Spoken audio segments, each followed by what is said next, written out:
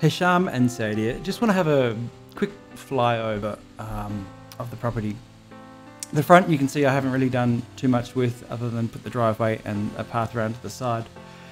We are then proposing to putting a gate on the side of the house to block off where the pool equipment is going to go. There's some steppers going through a small garden bed space in front of that study window there, and then there's the pool and the spa. You can see there's that little cantilevered shade structure that comes out over the barbecue and over a little bit of seating space inside the pool fence area there. And here's this this space that's within the easement along the back, and as I described, you know, getting these things across, you know, from a permit point of view is kind of challenging. And so when we do our submission to council, we'll simply just take that off, and it can be something that can be done at a later date. To the side of the house, I've got a shed which I've actually put on the side of the house as opposed to the fence, but we can swap that around. That window there, really want to put some screening along the fence so you're not looking at those two-storey units on the other side of the boundary. And of course the garage comes out to the boundary there. And so really just going to have a closer look at the pool and what it is I think we should do around the pool here. We need to do this protective works up against the garage.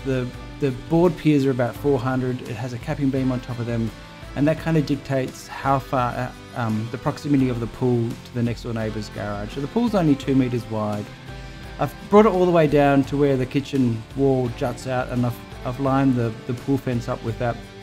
And you will need some space inside the pool fence there. Now, what's going to become really obvious soon is that you'll see that the outlook from the kitchen looks onto that paling fence, which I'd really want to get rid of. So I've left it open at this stage, but I want to just really demonstrate to you, if we stop this beautiful screen too short that I've got along the back of the pool, then you're going to be looking at a paling fence. So I'd like to talk to you about, you know, if we can extend that all the way down to the end of the pool. So this is a product that is it's on a board and then gets painted and has this beautiful texture. Outside, you can see the inside the pool fenced area there. I've now got this little small skillion roof. Now the nice thing is that is the western side, and so later on in the afternoon that'll all be covered in shade anyway through there. And this is the fire pit area, which is now sitting over the easement. Like I keep saying, this is something that we would not put on our construction drawings for a building permit, because it's going to be really difficult to get. I've wrapped the lawn. I've pushed the fire pit towards that corner just to give you more lawn space, and that just allows you to pull that table and chairs outdoors, and perhaps like where the lawn wraps around the paving, I could possibly change that to a lightweight paving. Here's what it's going to look like with lights on. And so looking out through the kitchen window, we see the paling fence, which I want to clad. But looking out over the pool and that seating area with the beautiful lights, I've got a combination of down lights and up lights going on through here, and obviously the pool lights. You get multicoloured lights for the pool, but that's going to be a fantastic outlook.